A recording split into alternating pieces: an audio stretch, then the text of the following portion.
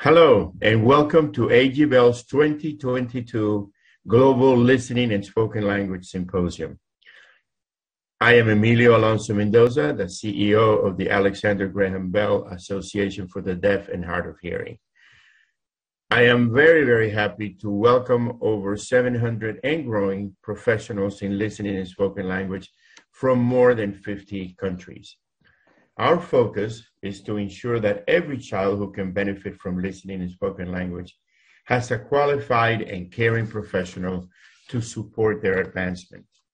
That's why I am pleased that among our fellow attendees, there are 100 students who are here to learn from the outstanding professionals in our field. You all are joining us for 2 full days of learning, connecting, and growing, and we're very happy to see and hear you. This is a very special symposium because this year we're celebrating a key milestone in the history of AG Bell and the AG Bell Academy. We launched our first non-English certification exam, I should say Spanish, and among our attendees are many of the newly certified Spanish-speaking listening and spoken language specialists who just got the news that they had passed the exam last week and are extremely thrilled, and so are we. I want to thank the 50 professionals who applied to take the Spanish Beta certification exam. And I especially want to thank the 15 listening and spoken language Spanish-speaking professionals who participated in the adaptation of the exam. It was a lot of work. It was a lot of negotiating, but at the end, we had a great time and we had a wonderful product, and the results are in now, and I know you're all pleased as to where we are. And I would be remiss if I didn't thank Dr. Carol Flexer and Donald Goldberg, and of course, our dear Gayla Guinar for their oversight, guidance, and leadership throughout the process. We're now pleased to have over 1,070 professionals around the world, but we need so many more. That makes continuing education vital to our field. We're committed to honoring this annual symposium to provide you with ways to earn many continuing education credits with the most up-to-date information in our field. Another step forward in our certification program is this new LSL registry. The AG Bell Academy has now made it much simpler and more affordable for you to work towards your certification. We thank the Academy Board for their guidance throughout this process. And if you need to know more about the registry, you'll see a slide during the break with a QR code that will take you directly there. I encourage you to sign up as soon as you can so you can easily save your CEU credits and get direct support from the Academy as you work towards certification. Throughout the symposium, you'll hear from an array of wonderful and talented listening and spoken language professionals from across the globe. Our keynote speakers will deliver the latest information on research in our field. And I'm really looking forward to the forums on innovations in technology from our key sponsors, Coldcare Americas, Advanced Bionics, and Medell. Before we start, and we're going to get started very soon, I would like to thank the many people who made this symposium possible. AG Bell is grateful for the guidance and support of the members of our 3 boards of directors throughout the year. We thank the 2022 Symposium Core Committee members from 6 countries for their commitment to bring high-quality education to you. They attended many meetings and encouraged many of you to participate in the symposium. We're also thankful for the Volunteer Symposium 40 ambassadors who reached out to encourage professionals in their countries, cities, and towns to benefit from this learning opportunity. I remember when we first had 9, now we're up to 40 and growing, so thank you all for all the work you do in your countries. I also want to recognize the commitment of key sponsors of the Global Symposium who help to ensure that this event takes place, but also contribute their knowledge to the program. Our Cradle to Career partners are year-long sponsors who help us bring to life new ideas and new ways to connect with and support families. We thank ACUAS for their support of AG Bell, as well as Cochlear Americas, who bring the parent support line and parent chats to you, which I hope that all of you share those resources with the families you serve. I want to thank CapTel, our RIT National Technical Institute for the Deaf, Decibel Therapeutics, Hamilton CapTel, the Paul School, St. Joseph Institute for the Deaf, Central Institute for the Deaf, ASHA, Sunshine Cottage, and Auditory Verbal Center for their support of the symposium. There's a special thanks, of course, to the National Institute on Deafness and Communications Disorder for their conference grant. This grant not only supports our keynote speakers, but also supports the symposium proceedings after the event. Additionally, NIDCD has funded scholarships to enable 40 students to benefit from the symposium education. Professional scholarships have also been provided throughout a special fund drive led by board members Jane Madell and Fernanda Hinojosa. We thank supporters, which include Lilian Flores Beltran, Carlos Aguirre, Giles and Johnny Alberg, Aliet Alfano, Nan Ellen East, Sherry Fickensher, Carol Flexer, Gayla Guinard, Marcia Haynes, Maria Mila, Laura Peterson, Lynn Robertson, Emma Rushbrook, Rebecca Schmidt, Jenna Boss, the Children's Hearing Institute, and I guess myself, yours truly. We're grateful for your commitment to supporting high quality education for our professionals all over the world. Thank you to all our volunteers, speakers, and supporters.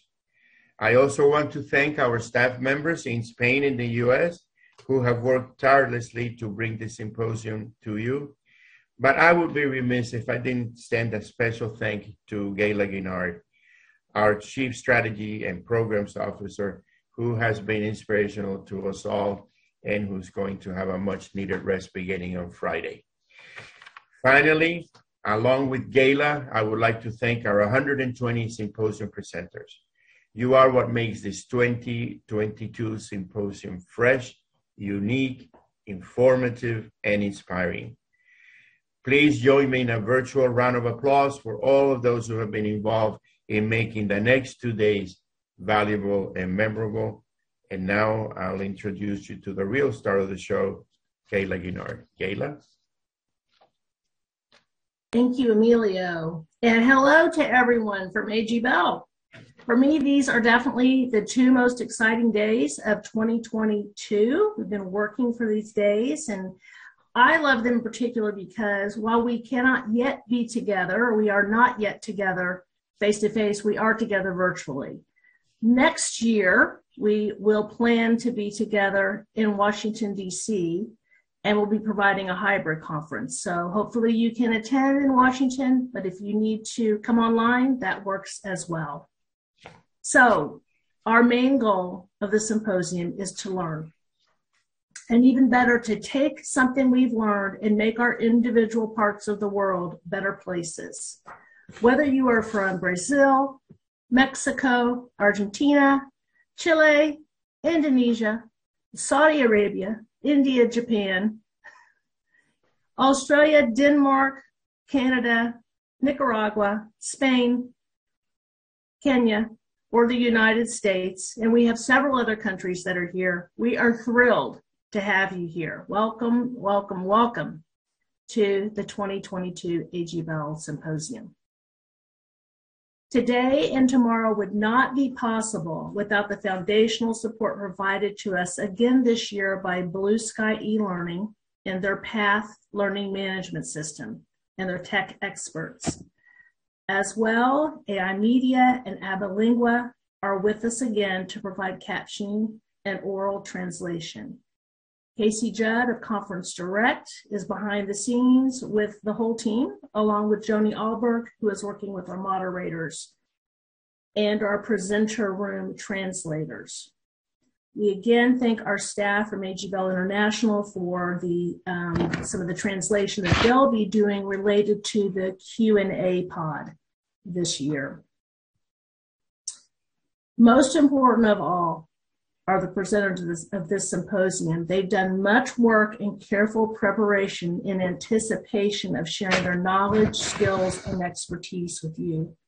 And on behalf of our Symposium Advisory Committee, in particular the co-chairs, Elizabeth Tishkowitz, Hilda Formansky, and Terry Willett, who have spent countless hours thoughtfully planning the symposium, may you enjoy it as much as we have hoped. There are a few things to share with you that will help you navigate the symposium. First, your ability to stay online with us is very much related to your internet connection and bandwidth.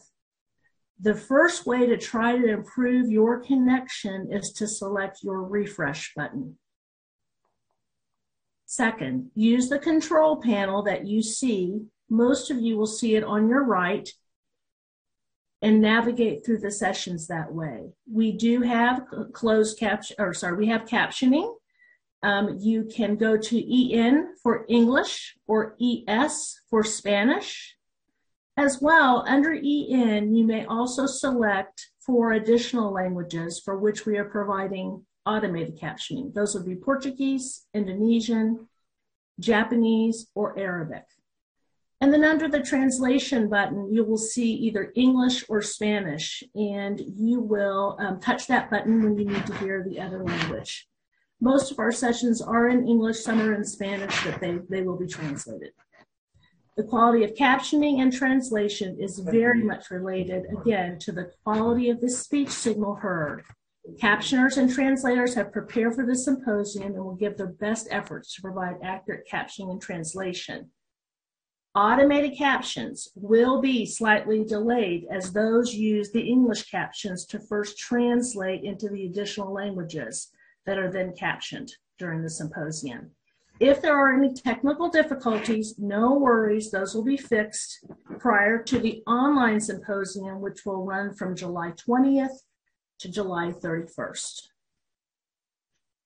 As attendees, you will not be able to use your microphone to communicate with the presenter or other attendees. I can already see that the audience members have probably found the chat, open chat, and we encourage you to greet and meet others in the chat throughout the symposium. Your questions of presenters should go through the Q&A. It's called the Slido Q&A feature, and those questions, again, will be translated either into English or Spanish. There will be 15-minute breaks in between nearly every session, and there will be video content with announcements during those breaks as you enter the next session. Please keep an eye out for those QR codes that will help you find all the information you need to know about certification and services through A.G. Bell, the Academy, and A.G. Bell International. Last, as we close in on the hour, I must say a few words about CEUs, which are available to those who've registered as professionals for the symposium. Open up a CEU form to get started, and you'll see that at the top of each day's schedule. Use this same form throughout the live symposium. Click each session you attended. Be sure to write 2 statements of new information learned. Be sure to stay in the whole session because your attendance is recorded during this symposium. You can edit that form by clicking Save and Continue Later. JotForm will prompt you to create an account, but just simply choose to skip Create an Account, and you can have that form emailed to you or ask for a link as you go to edit the form. Submit your CEU form no later than July 5th. And with that, momentarily, we will have an introduction of our first presenter of the day, keynote speaker, Dr. Dathan Rush. Welcome, everybody, to the first keynote presentation for the A.G. Bell Global Listening and Spoken Language Symposium. Before we get started, I have a few brief announcements to get us going and kick us off. The first one is CEU related. As a reminder, if you wish to earn CEUs for this session, you need to stay for the entire session. On your electronic CEU grid, indicate you attended the session and write 2 statements about new information or knowledge you acquired. Be sure you use just one CEU grid for the entire symposium. After you enter your information for the session, choose Save and Continue at the bottom of the form. You must select Save and Continue every time you enter something on the form throughout the symposium. At the end of the symposium, you click on Submit, and then your CEU grid must be completed and submitted no later than July 5th. You'll also see that you can chat and interact with the different symposium attendees using the chat function. But remember to please use the Q&A tab if you have any questions, and our keynote speaker will either address during the symposium presentation or at the end if we have time. Now, without further ado, I'd like to introduce our first keynote speaker, Dathan Rush, who is the director of the Family, Infant, and Preschool Program in Morganton, North Carolina. He has a master's degree in speech and language pathology and doctoral degree in child and family studies. He is the co-author of the Early Childhood Coaching Handbook and the Early Intervention Teaming Handbook, the Primary Service Provider Approach. And without further ado, I welcome Dr. Rush. Well, thank you very much. It is an absolute pleasure and honor to be here with you all for your symposium and to help you all kick it off. So thanks for the invitation. I'm pleased to be able to talk to you about a topic that's near and dear to my heart, which is caregiver coaching. And although the focus says caregiver coaching and early childhood intervention, rest assured that the coaching characteristics that I'm going to be sharing with you this day can be used across caregivers. It doesn't have to be limited, certainly, to early intervention. It can be used with other caregivers too. And when I say caregivers, I mean parents, family members, grandparents who may be raising or taking care of the child, childcare providers, teachers, all the important people in the life of the child we would include as a caregiver. Just over 30 years ago, I began my career as a speech-language pathologist. I was working in a clinic providing services. I had a very nice waiting room where the families would wait as I supported the child's communication development and learning in my office. I was so pleased to have my child-sized table and chairs, and I had my materials, all around me, and I loved my materials. I can't tell you enough how much I loved my materials. And then one day, the early intervention program came into the picture in Oklahoma, the state in the U.S. where I was working at the time. And I was invited to be one of the first speech-language pathologists working in that program. Now, since it was a first, and I could be one of the first, I thought, what a great opportunity this is.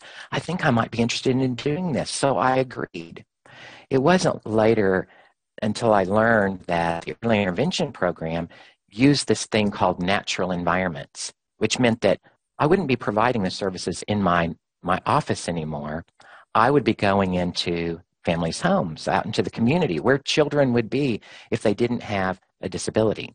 And so, this is quite a conundrum to me, but I thought, okay, I can do this. So I got the manliest little bag that I could find, and I put some of my favorite things in my bag. This was going to be my therapy bag. And so I put my Peabody articulation cards in there. And I put my language cards that I made myself from pictures that I cut out of National Geographic's magazine. And I'd laminated them with clear contact paper. Now, this was 30 years ago. And I put those in there, and I put my Candyland bingo in there because I needed, some games and activities. I threw in some of my favorite toys, including my Fisher-Price farm. I would never leave my office without my Fisher-Price farm, because what child doesn't need to learn animal sounds? Functional skill, right? So I tossed all those in there, and I was ready to go on my first home visit. And so I got to my visit, and I realized that there was a lot of things happening. I mean, it wasn't my quiet office that I had set up, and there was no waiting room for the parents. And there were these siblings that were there. And some of the families that I visited, they had animals, pets.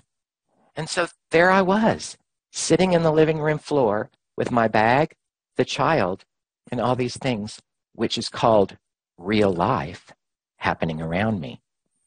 And so it didn't take me long to figure out that what I'd done in my office wasn't really going to work, that I really needed to figure out a different way, a new way. And I had to engage those other people because I couldn't just be the show. And so my colleague, Dr. Melissa Sheldon and I, she's a physical therapist, I'm a speech language pathologist, we were working on the same intervention team. We had to figure out just for ourselves, how are we going to do this? How can we engage these important adults? Because when real life became evident to me in those homes and in the community, in those childcare and preschool classrooms, I began to realize that animal sounds really are irrelevant at this point, because families needed to know how to help their children, let them know what it was they wanted to eat at mealtime, or what piece of clothing they wanted to wear when it was time to get dressed to avoid a meltdown or a temper tantrum. And when the child was running out in the yard and headed towards the street, they needed to know how to follow instructions. And parents needed to be able to yell out an instruction and get them to be able to hear it and recognize it and stop. Those were the functional skills, communication skills that the young children and the families needed. So how was I going to help these important adults? Because I wasn't enough. Me being there 1 time a week, 2 times a week, even every day for a short period of time wasn't going to be enough. So I had to figure out a way that was going to be more sustainable, more practical, and more effective. And so we dug to the research. We dug into the research. We started seeing the term coaching being used in the early 1990s in some of the therapy literatures. And so we were trying to figure out, well, how do you do that? What do you do? It sounds like a good idea. It sounds like something we could do. What's the research behind it? How do you do it? And so we started digging in. Now, I knew at that time I wasn't coaching. I was the event. It was all about me, getting the child to produce communication. And sometimes I reverted to telling the caregivers what to do. And that worked in some instances, but in many instances it didn't. And why didn't it work? Well, when I go to the doctor and the doctor tells me I need to be exercising, why don't I exercise? I just don't seem to find time to do it. And so families are busy. They didn't have time to do my word lists and to work on the homework and the handouts that I would give them. So it had to be more than homework and handouts. I had to have this way of engaging them. And I had to be sure that what I was doing was research-based and that it was going to be effective. Now, fast forward 30 years, and coaching has become more mainstream. This way of interacting with the important adults is more mainstream. And when I talk to providers all across the world, I hear people say, yeah, I coach, I use coaching. But we need to make sure that we're all using it in accordance with the research that is going to lead us to the effective outcomes that we want and need with the children and families that we're working with. And so what I want to share with you in these few minutes is an approach for using coaching and operationalizing the research-based definition and the characteristics. So let's just start right off with that research-based definition. What is it that I mean when I say coaching? Well, it's an adult learning strategy. And it's an adult learning strategy in which the coach would help the learners think about and reflect on what it is that they're doing. What it is that they're doing that's working, and perhaps things that they're doing that may not be working so well, to determine, what do I need to do? How well is this working? What do I need to do differently to support the child in this context, but in other contexts as well? The coaching approach that we use is grounded in a number of theoretical frameworks that are used and were and have been used related to coaching, and they're expert-based, goal-oriented, a contextual approach that's focused on adult learning. And so I'm going to take a few minutes and talk to you about how does coaching apply to these key tenets or these approaches. And why even should we be using coaching? You know, children don't just learn when we're present. We as the therapists, as the educators, children are learning all the time. How do we capitalize on those natural learning opportunities and not limit our outcomes just to the time when we're there? So let me give you a little bit of background and rationale about this coaching approach. So expert-based, what do we mean by that? Well, you all are experts in your field. You have certifications, you have degrees, you've spent a lot of time earning those degrees, getting your experience, getting your certifications, and the families are accessing you because you have this knowledge, this certification, these degrees. So you're an expert in your field. You have expertise to share. Versus what's also talked about in the coaching literature, a peer-to-peer approach, where both parties in the coaching relationship are learning the same thing at the same time. That's not really the type of coaching we're talking about. We're talking about expert-based. But it's not a power-over relationship. It's a shared relationship in which the other party, the caregiver, is coming to the relationship with lots of knowledge too. They know the child better than we possibly could. So we're going to partner together in this approach on behalf of the child to get to the outcomes that we're wanting. So what we know about what we call effective help giving, what the literature refers to as effective help giving, is that how we as practitioners provide our interventions and the experiences and opportunities for parents is critical.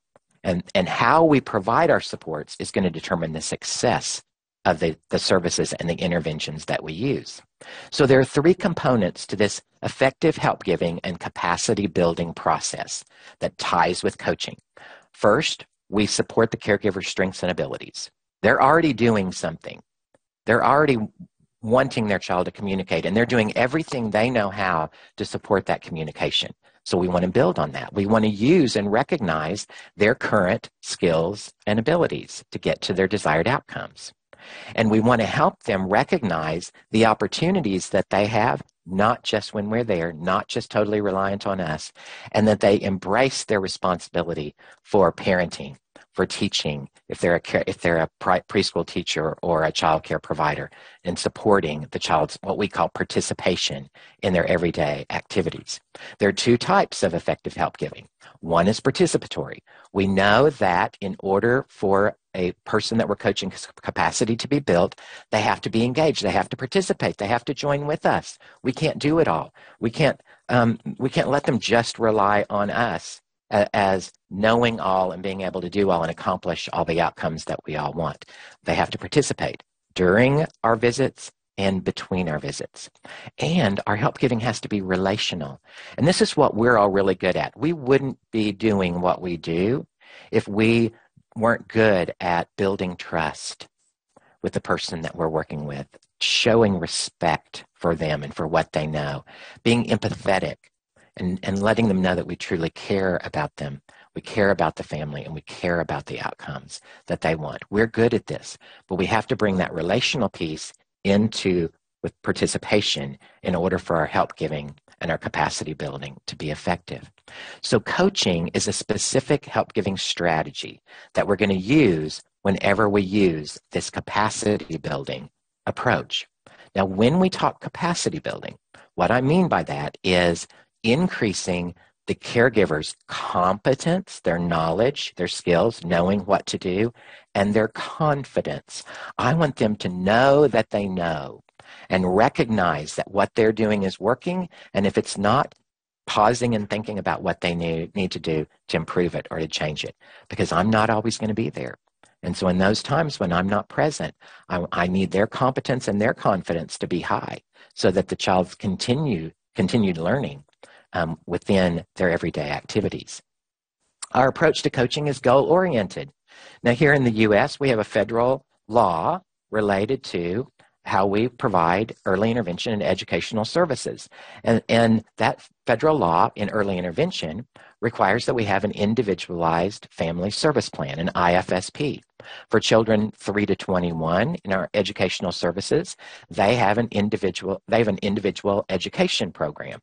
Some of you may have individual habilitation plans or treatment plans or plans of care that you use. But regardless of what the planning document or tool is, you have goals. You have goals for children and families. And I encourage you to think about those goals in terms of how functional, meaningful, and participation-based are they. In early intervention in the U.S., the person or persons who evaluate the effectiveness of the goals, the progress, is the caregiver, the parent. So we want to make sure that they're relevant to parents. I could write beautiful goals, but if they're not relevant to the parent, if the parent doesn't understand them and it's not their outcomes for their child, then they're less likely to be invested and they're less likely to participate. I often say a goal is only as good as the caregiver's ability to remember it. A goal is only as good as the caregiver's ability to remember it. And so lots and lots of goals can be too much and too overwhelming. So what is it that the caregiver wants to have happen? What's their priority for the child? Our approach to coaching is contextual. We coach in context. We don't coach just about kind of esoteric things or topics. We coach in a very practical, contextual way. And our context is the family's routines or the classroom routines, the childcare routines, and the activities in which they participate. And we call this natural learning environment practices. And when we look at the research that developed natural learning environment practices, there are 3 research-based characteristics that we would use. First, we use everyday activities: mealtime, bath time, toothbrushing time, getting dressed time, feeding the dog time, riding in the car time, walking to the bus stop time, as those are opportunities for children to learn. Children learn by participation. When your child learned to walk, you gave them the opportunity to. When your child learned to crawl, you looked what was motivating, and sometimes your child just took off because they wanted to get to the family dog, or they wanted to get to sister's toy that they had been told not to mess with. So they're motivated to get to it. We use child interests because that's motivating, because it brings them into the activity and it keeps them engaged. If a young child likes cars and trucks or likes dinosaurs or likes anything princess related, then that's going to keep them engaged. That's going to get them and keep them engaged in activities that they want to participate in. And sometimes we can use those interests to get them involved in activities like toothbrushing or bath time, or sometimes even eating when they may not want to initially do it. So we use child interests. And we teach caregivers how to be responsive to the children's interests and to the children's learning. And that's what we're all good at. We have lots and lots of strategies, don't we, for supporting children's communication. And so we want to make sure that we give some of that away, that we help the caregivers know what to do in those real-life activities to support the child's learning and development. I've given you a handout called an at-a-glance for natural learning environment practices. And on this at-a-glance, it gives you the 3 characteristics as well as the indicators for what you would do to operationalize those characteristics. There's more information on that handout for you. So here's the strategy. Dr. Mary Beth Bruder at the University of Connecticut, she kind of coined some of this when she was the co-director of the Research and Training Center on Natural Learning Opportunities many, many years ago. She said we need to use an upside down and backwards way of thinking about it. We need to start with the activities rather than the skills. So our testing yields skills that we need to work on with the child. But real life starts with the activities. So what are the activities in which the young child needs to participate with the child and family? What are the learning opportunities? So if the child's participating in mealtime, what are the learning opportunities? Being in your high chair, getting your food, eating your food.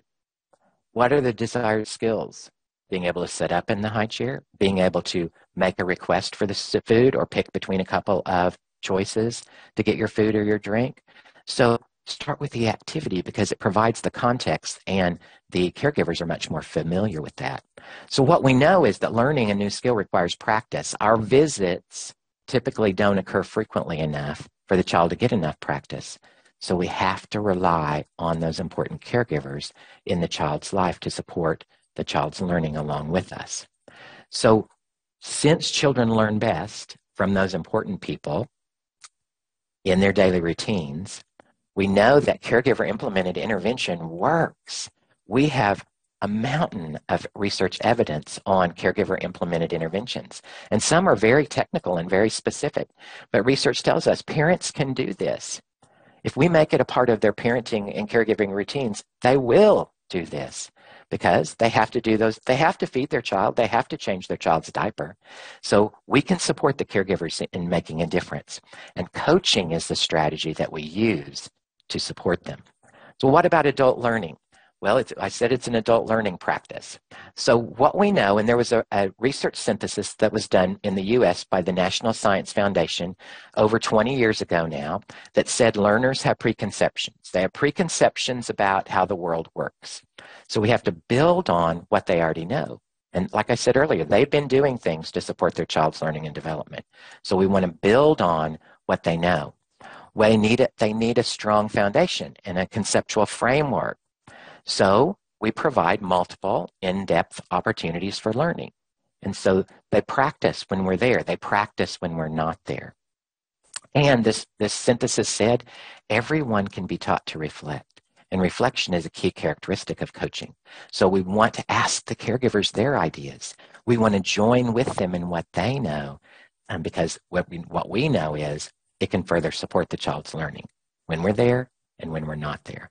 And that brings us right back to the definition as we get ready to dig in and talk about this adult learning strategy that we call coaching. Now, I would like to say that my colleague, Dr. Melissa Sheldon, and I were so smart that we were able just to create this on our own, that we came up with this on our own. But we didn't. We dug into the research because we wanted to use an approach for coaching that had research behind it that said if you use these practices, you get these positive outcomes. And so what we found when we looked at the research literature across fields related to coaching was that these 5 characteristics were always present. So now in our visits, we're always using these 5 characteristics of coaching. How do we know if we're coaching? We do these 5 things. Now, I was hopeful because I like things that are, steps. First you do this, then you do this, then you do this, then you get this outcome. Coaching didn't work that way. These characteristics didn't come together that way. So you'll see that they're not numbers besides these characteristics. They're bullets because these are used within the course of your visit, within the course of your conversation. And so some of them occur at certain times, but we want this to flow naturally. So let's kind of dissect this and talk about these characteristics. You have another handout in your packet called the At-A-Glance for Coaching. That is a blue At-A-Glance, if you have it printed in color, that will give you the characteristics of coaching and the indicators of the practice that I'm going to be talking about. So let's start by talking about planning. I'm going to start and finish the characteristics by talking about planning.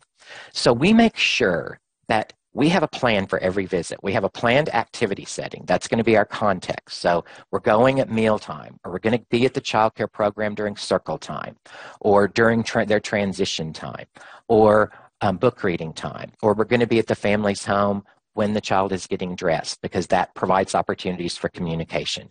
And then we have a plan for in between the visits, because this learning has to occur not just when we're there. And so we call it the between visit plan. And so they have this previous joint plan that we developed. So for example, and I start every visit this way, I'm going to ask them, I'm going to say something like, last time when I was here, you were going to have Jacob up in the high chair, and he was going to tell you, using his words, what it is that he wanted to drink at mealtime. Tell me how well that's been working since I was here last. So we're going to review that plan. I'm going to ask them to reflect on it. And then I'm open to it worked, it didn't work, they didn't try it. And then we'll dig into that.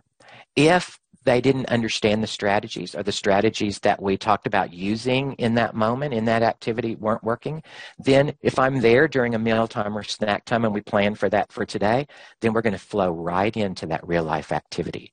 And we're going to use that as context for continued learning. So we always start by revisiting the previous joint plan. Another characteristic of coaching is observation. Observation. Watch, wait, listen, see what they're doing. Observation makes you look really smart because you are seeing in the real life moment how this is working. How is the child verbalizing? How is the child using their listening skills in this moment, in this activity? What's the caregiver doing that's promoting that or inhibiting that? Now, our tendency is to jump right in there. We observe long enough to develop our ideas for what's going on, and then we jump in with advice or suggestions.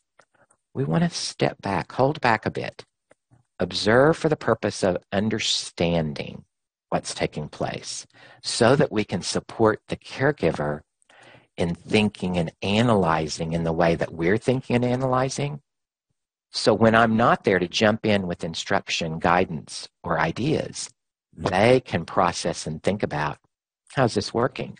What could I do differently? So I'm observing in order to further support and help them analyze and use reflection, which I'm going to talk about here in a minute.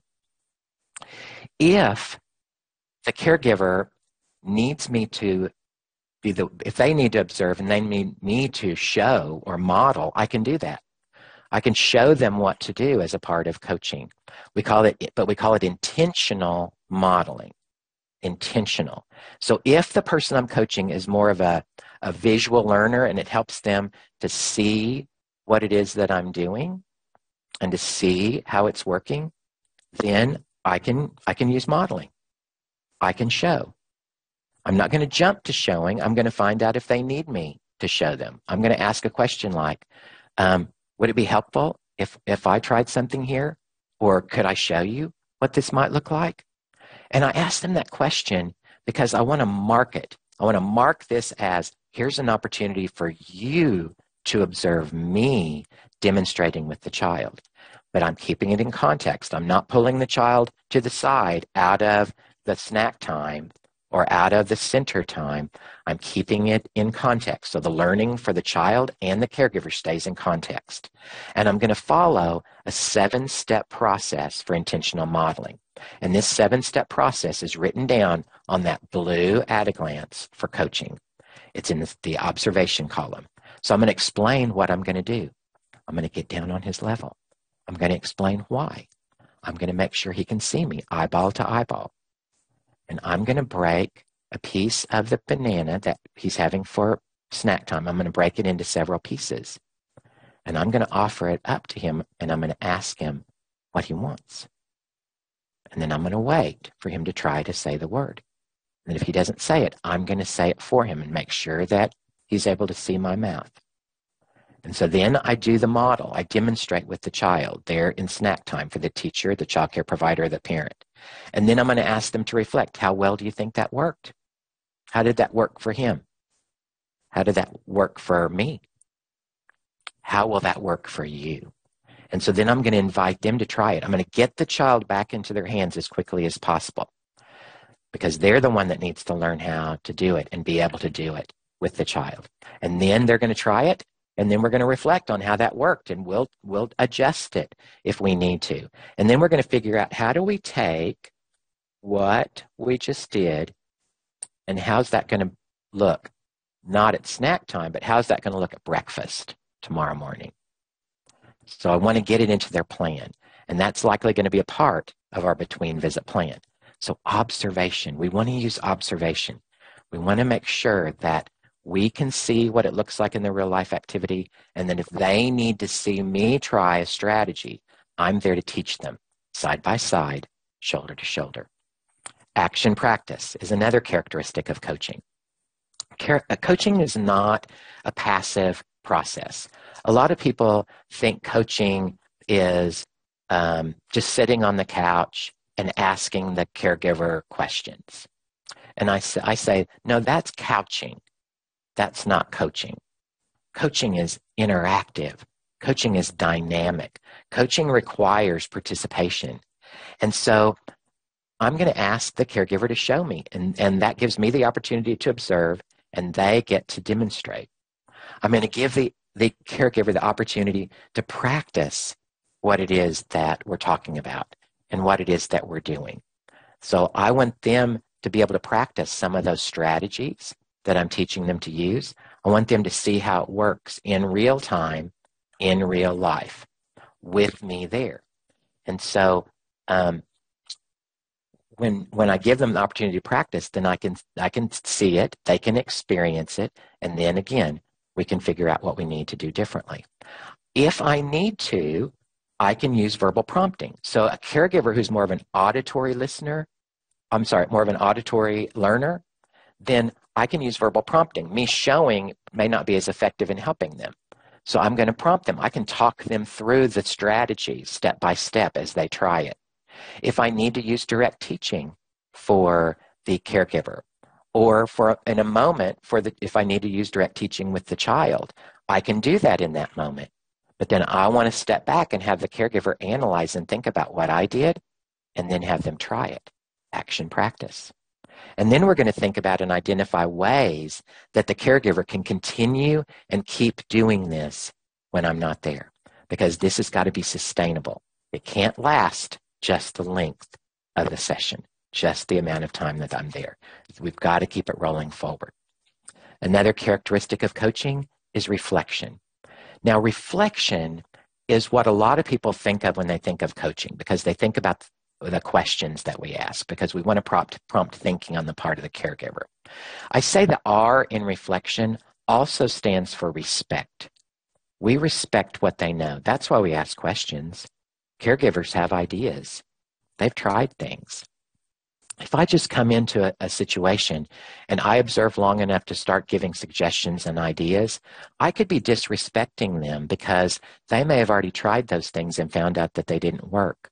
If I give them or talk about a list of recommendations that I have, and they've tried some of those and they know it didn't work, that diminishes my credibility. So I'm going to ask. I want to find out what they know. I want to find out what it is that they're doing. Reflection is what sets coaching apart from other types of adult learning strategies, because we want to pause. We want that opportunity for them to think about what they're doing, analyze it, come up with other ideas. You know, when we ask people their ideas, I'm not asking them to try to coax them into answering in the way that I want. I'm open to the possibilities. I'm open to their ideas. And I have 2 criteria that I use, that I measure caregiver ideas by. Is it safe, and is it legal? And if it meets those 2 criteria, we could talk about it. Now, I didn't say we could jump to trying it, because some things may be contraindicated. It may not be helpful. It may not be the way that would be most helpful for this child to learn and participate. But if we haven't done it yet, we have an opportunity to reflect on it. And see, I want to teach that skill to the caregiver. All right, let's think about that idea that you have. How are you seeing that would work? What would that ideal situation look like? What would be the positive things that could happen by doing that? What would be some reasons why we might not want to do that idea? So I can pause and have them reflect and think about what would work, what wouldn't work, and then refine the idea.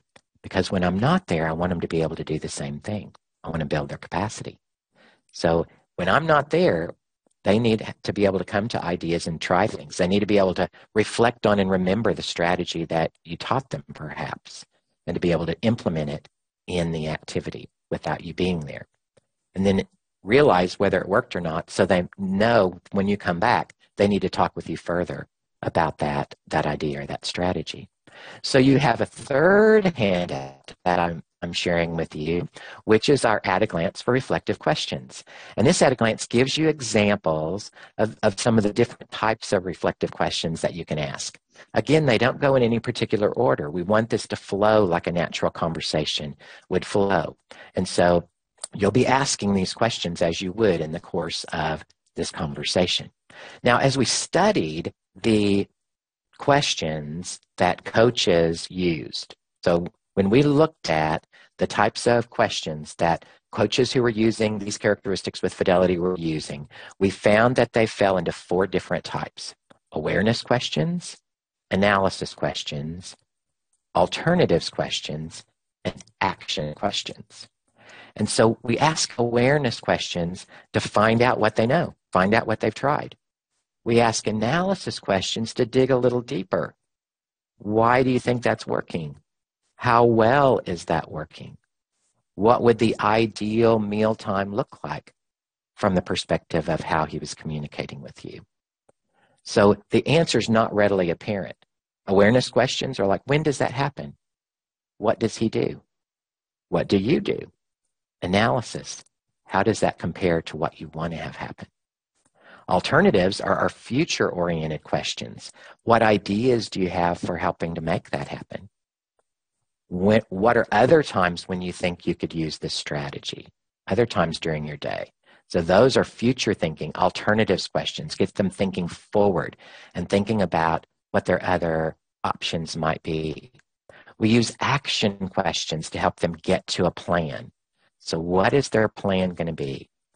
So I ask questions like, so based on what we did today at mealtime, what is it that you're going to be focusing on with your child? What activity between now and the next time I come back?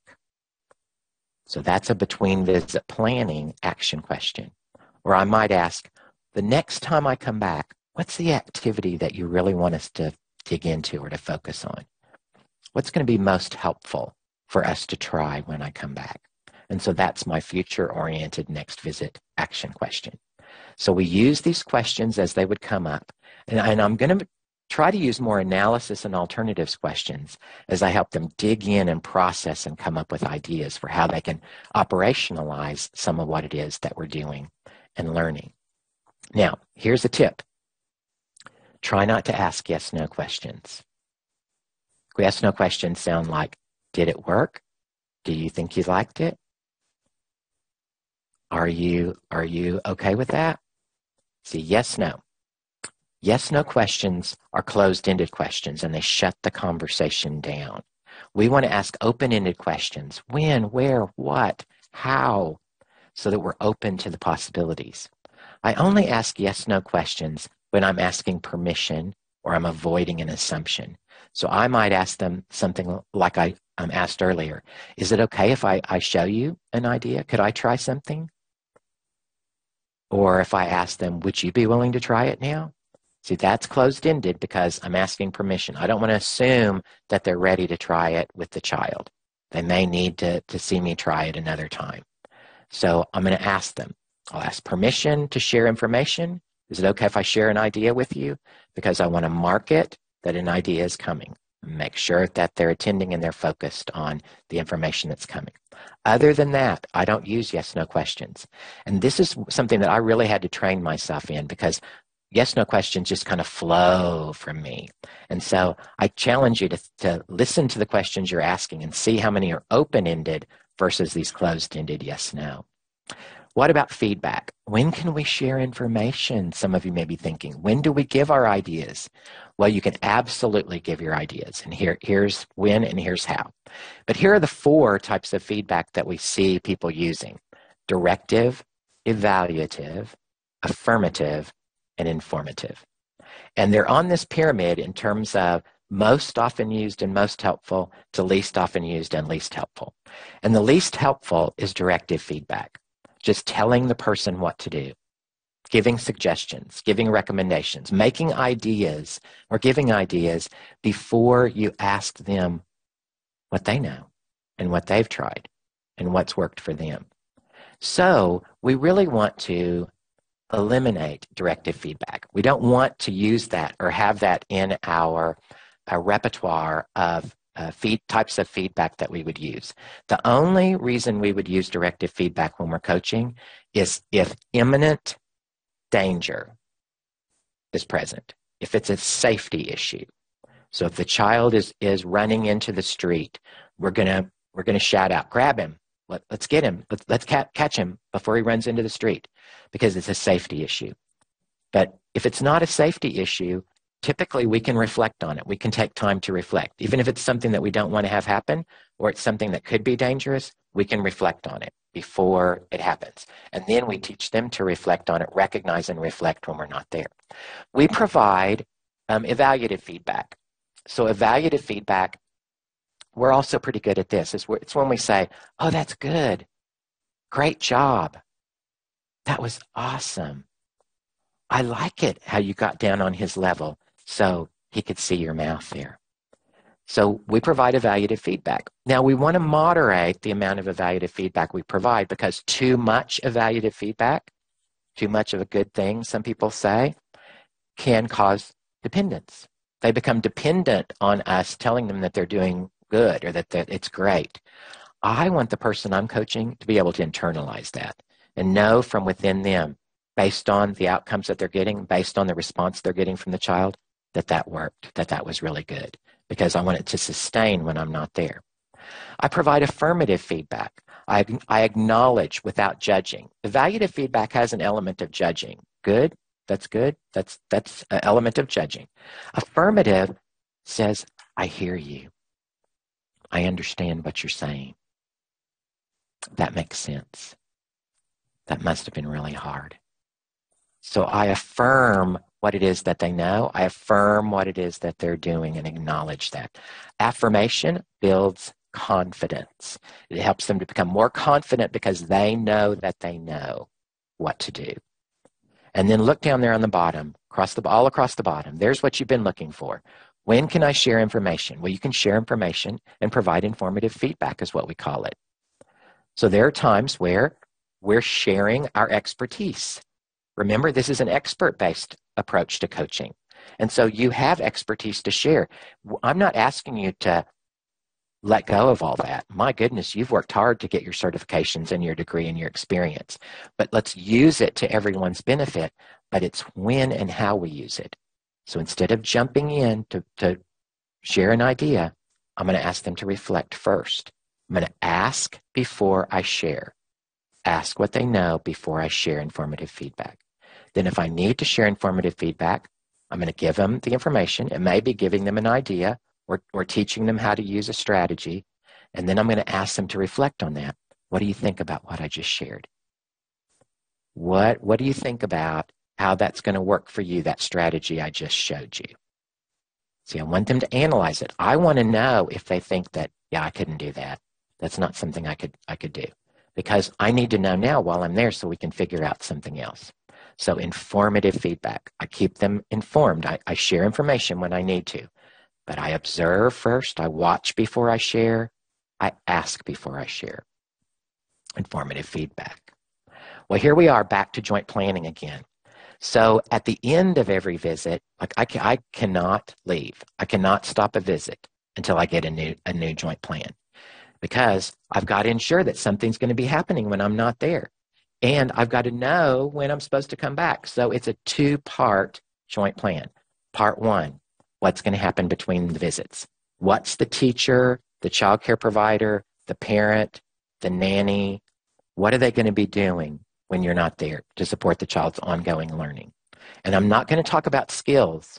Well, we're going to teach them to request by saying more.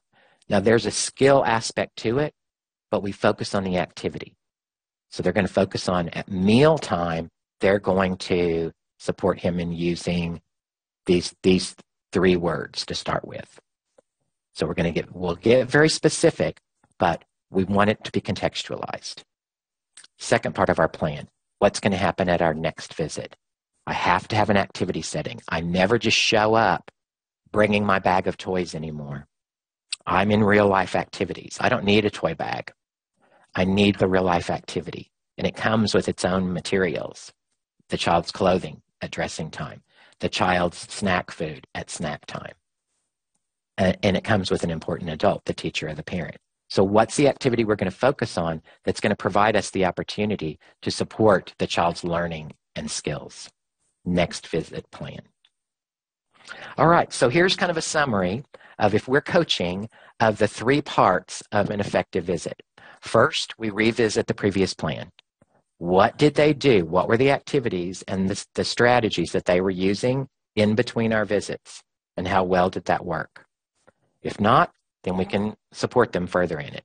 If it worked, we want to figure out what worked and why we think it worked. Second part of the effective visit, using coaching. We're going to participate in the real life routine alongside them. I'm shoulder to shoulder with them. And it's the reason why I'm there on that day at that time, because I want to be present for that activity. Part 3, develop a new 2-part plan. What's going to happen between the visits, and then what's going to happen on our next visit.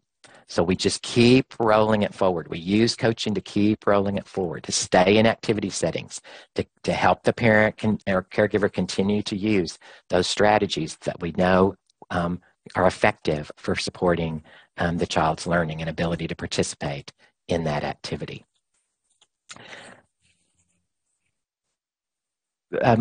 Before we move to questions, and if you have a question, go ahead and type it into the Q&A now, and we'll see if we can get to some of those. But I want to leave you with some thoughts here, some particular thoughts. And I want to leave you with a quote by our colleague, Barbara Hanft, who was our co-author on the first book that Melissa Sheldon and I wrote on coaching. We wrote it with Barbara Hanft.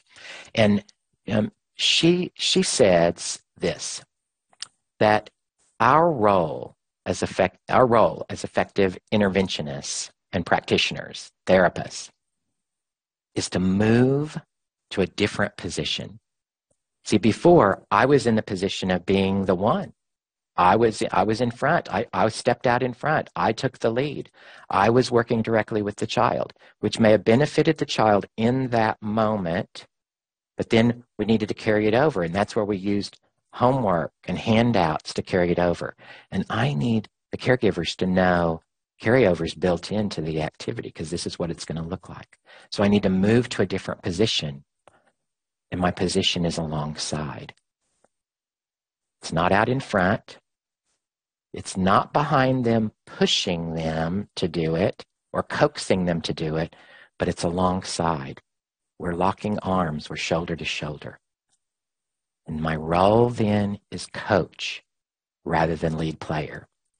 So if I can use a sports analogy, I don't grab the child like a ball and run with it. I make sure that the important adults in that child's life know what to do, know how to do it, and know when to do it. And if they're doing it at meal times, snack times, bath times, getting dressed times, riding in the car times, circle time, those natural times that happen, it gives the child lots and lots of practice, more practice than we could ever possibly give them, if those important people know how to do it. Several years ago, I was in a shop here in the town where I live in North Carolina, and there are lots of crafts around here. A lot of people do weaving and art and pottery. And I noticed a piece of handcrafted pottery from across the room, and it caught my eye. It was a vase that a potter had made. And it had a word on it, and the potter had somewhat spelled this word phonetically. Well, being a speech language pathologist, and loving, phonetics, it caught my eye right away. And so I went over to it to get a closer look to see what the word was and what the message was. And the message also struck a chord with me. And let me show you what that piece of pottery says. Capable. So it phonetically spells out capable. And I had to buy it because that's the message that I want to send. As a coach, that's the message that I want to send. I want caregivers to know that you are capable of supporting your child's learning and development. And you don't have to, go back to school. You don't have to become your child's teacher. What I'm talking about and what we're talking about is parenting. It's supporting the child's learning. It's doing the things that you have to do and need to do on a daily basis. But you're doing some additional things, or you're making some adaptations perhaps to how you would typically do it that are learned from your therapist or your provider to increase your knowledge and skills to support your child's ability to communicate and participate in all of these activities that are going on. So I want the message to parents and caregivers and teachers and childcare providers to be, you are capable. And I want the message that those important people in that child's life send to that child to be, you are capable. You are capable of communicating. And so we're going to support you in knowing how to do that. And so the message I want to send to you all is you are capable of becoming great coaches.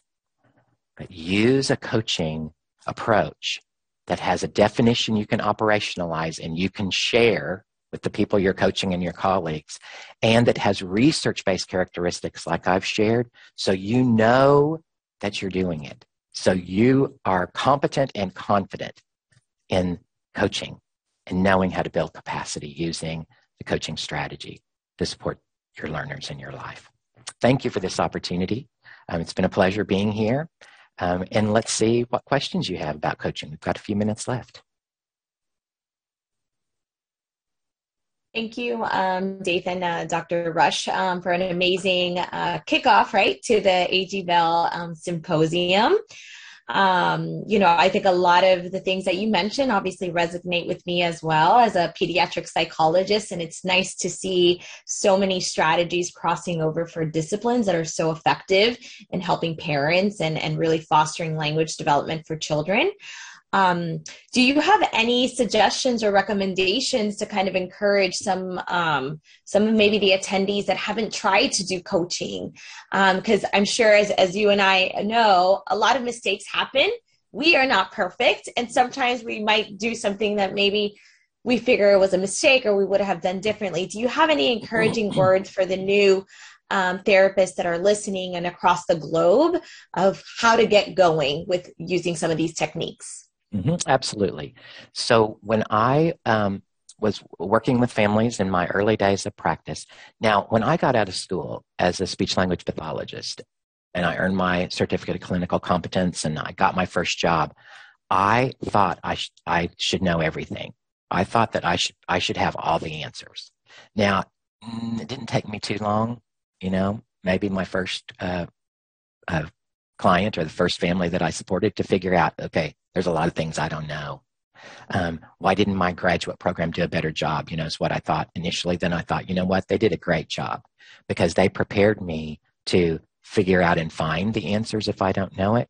But also what I learned was to ask questions, ask families, because how I learned to ask questions was out of sheer need to know. I needed to know what they knew. And so if they asked me something that I didn't really know, I would ask them, well, what have you already tried? What kind of things have you done? Or what do you know about that? And those are reflective questions. And when we ask those, it builds that confidence in the parent that they do know. And you know what? Hardly ever did a caregiver ever say nothing. I haven't done a thing. Or I don't know. Now, a few times they'll say, I don't know, but if I'm asking them questions about things that are real to them, that's part of their real life, then they are going to know the answers to those. So how do you get started with coaching? Observe, look at the situation, and then ask the caregiver questions about it. Ask what they know. Start with what they know. And then be there alongside them. Get them involved. Have them be involved. Have them take the lead. Use activities where the caregiver has to be involved. If I use play activities, so if I got down on the floor, which we all do, and I start interacting with the child and playing with the child, the parent can just watch passively and can be very pleased with what it is that I'm doing because they think that that's my time with the child. But if I use activities that the parent has to be involved in, dressing time, changing the diaper, I'm not going to do that. They're going to do that. then that builds their capacity. And we can talk about what it is that we want the child to learn in that activity. And we can talk about how they're going to be the one to support them doing it. But I'm there shoulder to shoulder to support them in it. Yes, absolutely. I think that's really important too, given that we have so many different countries represented, and there's a lot of cultural differences when we talk about toys and activities. So just letting them take the lead is really crucial, and we can apply for any therapist or educator that's here. So thank you again for coming to speak at the A.G. Bell Listening and Spoken Language Virtual Symposium. It's been great to have you here, and I don't know if you saw, but in the chat there's plenty messages thanking you for all of the resources. So thank you so much. Quite welcome. Thank you all.